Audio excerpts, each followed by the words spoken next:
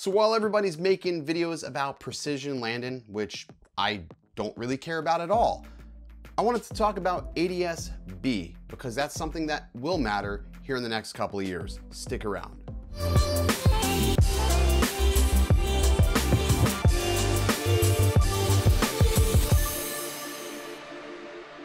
What's going on, everybody? I'm Original Dobo. Thanks for coming back by. If you haven't already subscribed, consider hitting that subscribe button at the end of this video and turn on notifications so you don't miss videos just like this. I do a new video every week. You're going to want to be here. So ADSB, what is it? What does it do? Why is it such a scary little acronym? Well, I'm going to explain this all in probably under 5 minutes because I think it's pretty straightforward and simple, but there's a lot of reasons why you should need to know about this because it's coming to a drone near you in 2020. So ADSB stands for Automatic Dependent Surveillance Broadcast.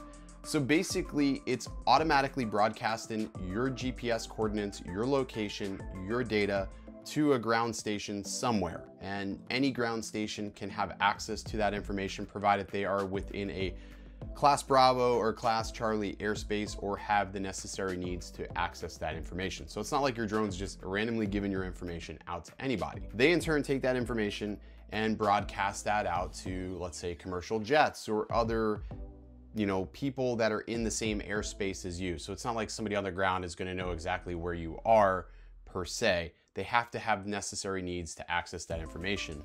But they call it surveillance because they don't need anything to negotiate that data from you. With the Mavic 2 Enterprise, you can actually toggle this on or off. They have a mode called local mode where you can turn this on or off. But in 2020, it's going to be required that anything that is basically flying or any aircraft flying will need to have ADSB broadcast. Now with the Mavic 2 Enterprise, I can actually see information from the airspace around me like commercial liners. I can see them and know how far they are from me, which is pretty cool. And they are also getting information subsequently from my drone, not maybe the specific airliners, but ground stations around me know that I'm there, know that I'm flying. Another use case scenario for this, let's say you own a fleet of drones and you are concerned where those drones are at, or let's say if they're actually up in the air, if they were stolen at any point. As long as you're the owner of those drones, you will be able to now track that information and track those drones.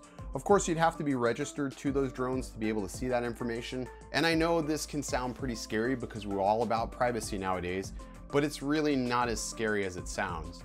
ADSB was really designed to try to bring the FAA rules and regulations and airspace to the 21st century, essentially. It's going to revolutionize the way we fly. Now, I'm not advocating for it. I know it sounds like I am, but I am genuinely excited for this technology because it means I will be able to see information around me. It's sort of like having radar on your drone, essentially. No, that's exactly what it's like. It's like radar for your drone.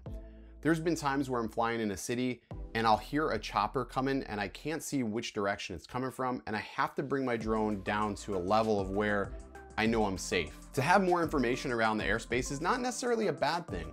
And then in terms of the government, they obviously want to make sure they can deter drones from being used maliciously. This is another way they can do that. So ADSB will be something that is standard across all aircrafts in 2020. And this was something that was decided well before DJI was really a thing. This was like back in 2010 that all these things were negotiated. All this information is out there on the interwebs, so it's not like I'm telling you anything you don't already know. I'm just condensing it all into a smaller video so you can stomach it. But the Mavic 2 Enterprise does have it. It's the first DJI drone to really have this built in. Of course, other drones have this that are a lot more expensive, but we're going to see this on consumer drones. It's not really the end of the hobby in a sense, but it's one of those things we really can't have our cake and eat it too. We need to have safe airways, and we also need to make sure that it's governed somehow. And I can see that this is only the start with the Enterprise of something that will be mandated on all drones going forward. And yeah, it's actually pretty cool. I've played with it a little bit. I think it's only the future of what's to come for the drone industry, and I think we got to get excited about it. But anyways, guys, if you enjoyed this video today, make sure you drop it a like. If you learned something new, go ahead and drop me a comment down below. As always, stay original.